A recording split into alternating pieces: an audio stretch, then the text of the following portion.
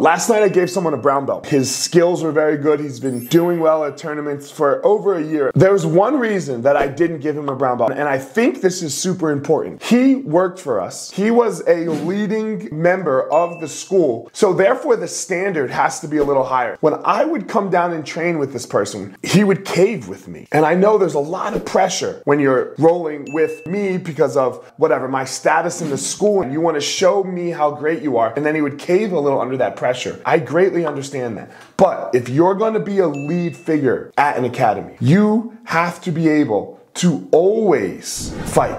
You can't cave, you can't fold. And it was such a great honor to give him his brown belt last night. Why? Because I went and trained with him and I tried to come at him and he didn't cave. He could have so given up and he didn't. He fought the entire time and that's all I wanted to see. Congratulations, CJ. Happy for you. Let's go.